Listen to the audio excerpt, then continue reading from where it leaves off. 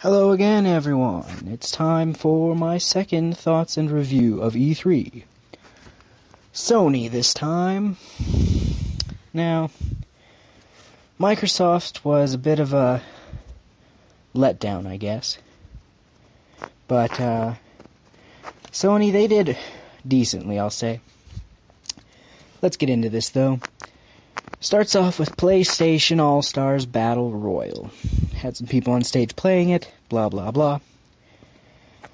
I gotta say, it's, Smash Bros. Ripoff, whatever. And they said it will also have cross-play with Vita and PlayStation 3, similar to 3DS, Wii U, Smash Bros. They revealed the Uncharted dude will be in the game, and a Big Daddy from, crap, I forgot the name. BioShock, that's the name. Then they talked about cross-controller, just basically the Vita being used as a PlayStation 3 controller, blah blah blah. Apparently they say the PS3 has the best online, which, I don't know, just because it's free, I guess you could say currently, I guess.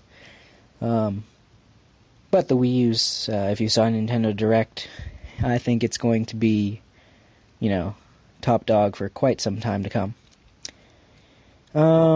They said there's going to be 200 more in total indie games on the PlayStation Network. Good for people who like to buy indie games on the PlayStation Network. I don't even get indie games on the Xbox Live. Well, maybe Minecraft is about it. Everyone in the audience, when they left, they got a free 1-year PlayStation Premium code or whatever. I'm guessing that's just their, kind of bribe to keep people on there instead of Wii U. Don't know if that'll work or not. They said PlayStation 1 Classics will be coming to the Vita for download. Kind of, I guess, like the Virtual Console on the Wii, just being able to download the good old games from the past. Don't really have a problem with that. YouTube and Hulu Plus coming to the Vita. No, I'm not really too surprised about that. Call of Duty Black Ops Declassified on the Vita comes out this holiday season. Now, I don't care for COD and whatnot, but I'm not sure if this is a different game from Black Ops 2 or just like, reduced version for the Vita or whatever, but either way, a different COD game. Assassin's Creed 3 Liberation, which is a Vita exclusive. You play as a female assassin. There's an Assassin's Creed 3 they showed for the PlayStation 3. There's going to be a bundle for the PlayStation 3 and the Vita, which comes with the Assassin's Creed game for that system, as well as exclusive DLC for the Assassin's Creed 3 PlayStation 3 bundle. Then they showed off Far Cry 3. I played Far Cry 1 on the Wii, I believe it was, and I really liked it. Never touched number 2. They showed off 4-player co-op on it. Free Far Cry 3 DLC. And then they got into PlayStation Move and just a whole bunch of casual stuff, just like Microsoft going after Nintendo's casual players. They showed off a thing called Wonder Book.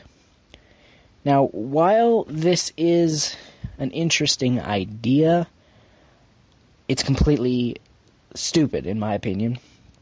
What it is basically, you would buy a book, and it shows on your TV, like, augmented reality, whatnot, and such, popping out of the books, and it tells a story. It's like storybooks. And the one they showed off was called Book of Spells, which is basically a Harry Potter book. You can learn spells, whatnot. I don't even know if, 10-year-old kids would even give a damn about it anymore. If this came out back in, like, the 90s, then this would be one of the best, things out there. But who wants to go out and buy a book to play a video game nowadays? I just don't see that catching on at all.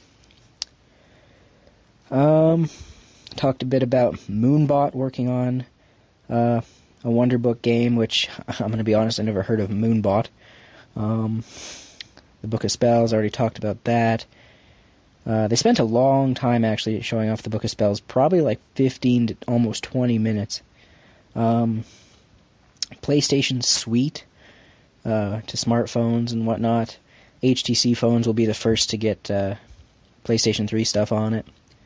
They changed the PlayStation Suite name to PlayStation Mobile. I don't really care, whatever. God of War 3 was the last, near the end of the show, what they showed off.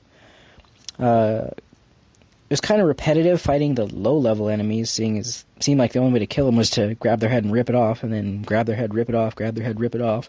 I was kind of hoping there would be, like, multiple different fatalities or finishers, whatever you want to call them. At one point, he rewinds time, Kratos that is, which was kind of interesting. I spent a lot of time with God of War 3, probably about, 12 minutes to 15 almost. Then they showed off The Last of Us, which was the end of their show. They got people excited for that. It's cool, but I don't know, not something I would personally be interested in. It's pretty kind of I don't want to say brutal game, but just like one point when the guy is smashing a guy's head into the frickin' desk over and over again. It got me thinking, if this is what people call a hardcore game and what they want as a game, then I would just rather say I'll stick with Mario any day of the week than playing this hardcore game. Yeah. No PlayStation 4 was announced, just like the Xbox 720 or Xbox 8, whatever you want to call it. Wasn't mentioned, wasn't hinted at, wasn't teased, nothing like I thought it wouldn't be. Yeah, and that was about their show. So, my final rating I'll give E3 for Sony this year.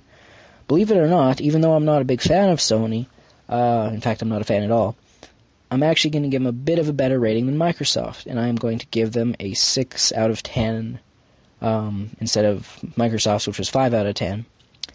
Now, that's still not very good of a rating, 6 out of 10, but just because I was intrigued that they managed to come up with Wonder Book, which is, an interesting new idea besides the, augmented reality from the 3DS, but just, bringing a book.